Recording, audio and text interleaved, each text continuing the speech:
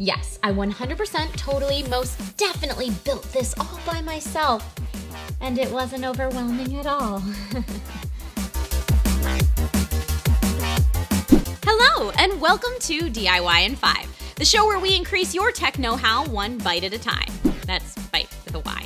My name's Trisha Hirschberger, and I'm really excited because today's episode begins a journey that many only dream of, a true adventure whereby a young techie Padawan becomes a Jedi. Build this PC, you must! Sorry, that was awful. Yep, that's right. We're embarking together on the voyage that is building your own PC. If a custom PC is something you've been dreaming about but weren't sure where to start, we've got you covered, component by component. Today's episode will be focused on the case and the motherboard.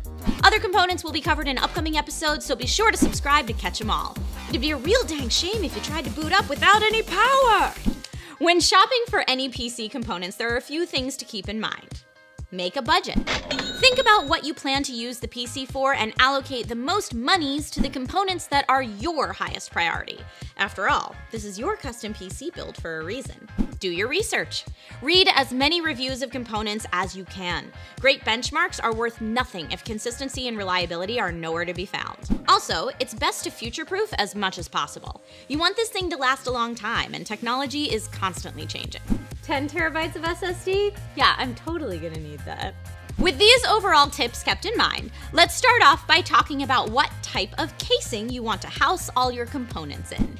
Cases come in a variety of sizes to match your motherboard. They are referred to as ATX sizes, mini, micro, super, etc. Make sure that whatever size you choose is large enough to house all the components you are going to put in it, and be sure it matches your motherboard, or vice versa. In addition to case size, the type of case you get is important too. If you're looking for something quiet, there are cases made with foam or other padding on the front and side panels for noise dampening. Shh! Trying to write this DIY in 5 script. Want to show off the goods? You can get a case with glass on one side to provide a window into your system. Looking fine! These cases usually come with built-in ambient lighting and/or support for RGB LED strips to really make your system look cool.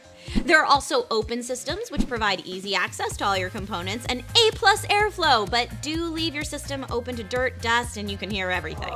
And nowadays, there are also tool-free cases that don't even require a screwdriver to swap components.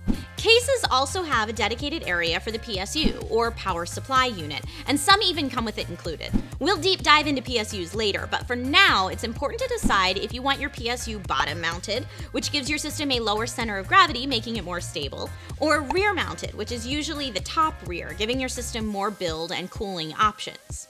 Finally, you'll want to make sure the case you choose has every type of port you anticipate needing. Most cases come with 2 front panel USB ports. Will you also want SATA, memory card slots, USB 3.0, etc.? These are all important to consider.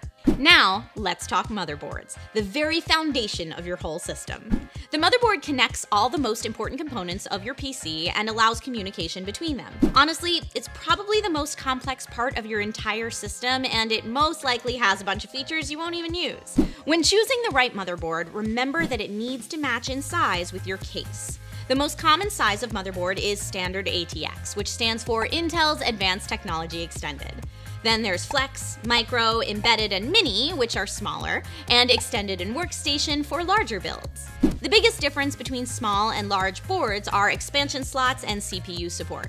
You know how we had to match motherboard and case size? Well, you also need to match your motherboard to your CPU.